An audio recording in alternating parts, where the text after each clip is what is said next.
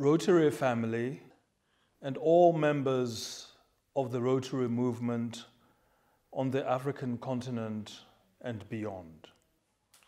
It is a great honor and a privilege to get an opportunity to make a few remarks on this rare and auspicious occasion that marks a momentous centenary celebration of the presence of Rotary on the African continent. It has been an enormous pleasure for me personally to have been associated with Rotary as a patron of the Rotary Club of Maluti during the past 27 years.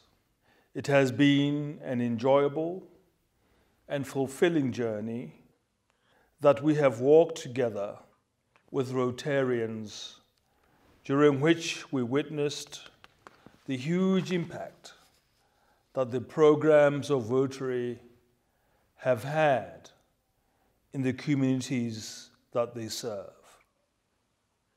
The incredible work of the two Rotary clubs that operate in the Kingdom of Lesotho, the Rotary Club of Maluti and the Rotary Club of Maseru, is clear evidence that these clubs and their members are committed to providing service and advancing goodwill.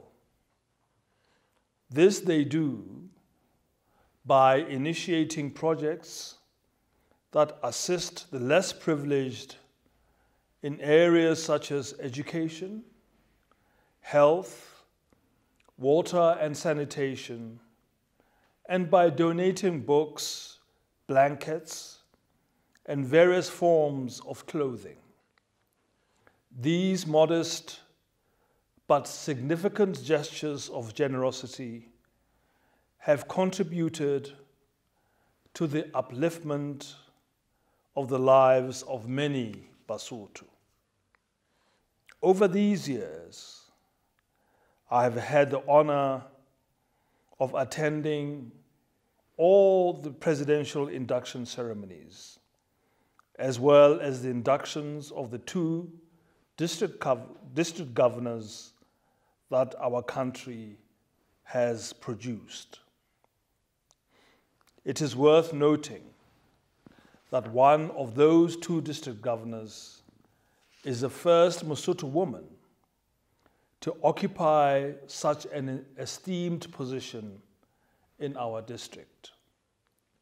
At these induction ceremonies, I have had the privilege of listening to the report on the activities of the clubs, where they outline their successes and, of course, the many challenges that they face.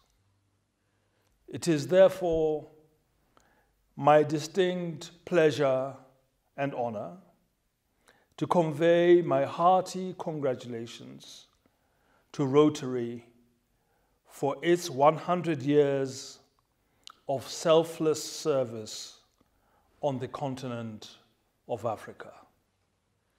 I'm also proud to congratulate the Rotary fraternity for their display of fortitude and grit as they carried out their noble mission, despite the daunting challenges they have faced in the last 100 years. It is my hope and wish that the values, principles, and spirit of Rotary can spread to a larger proportion of our society, until all of us in Africa are able to arrest the ever-increasing moral degeneration in our respective societies and create a more just, equitable, and inclusive political and economic architecture that can bring benefits to all our people now and for generations to come.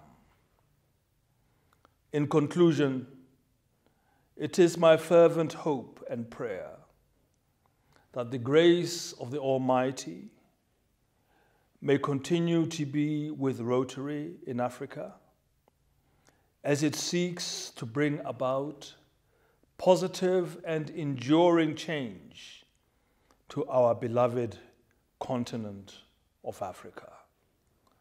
I thank you all.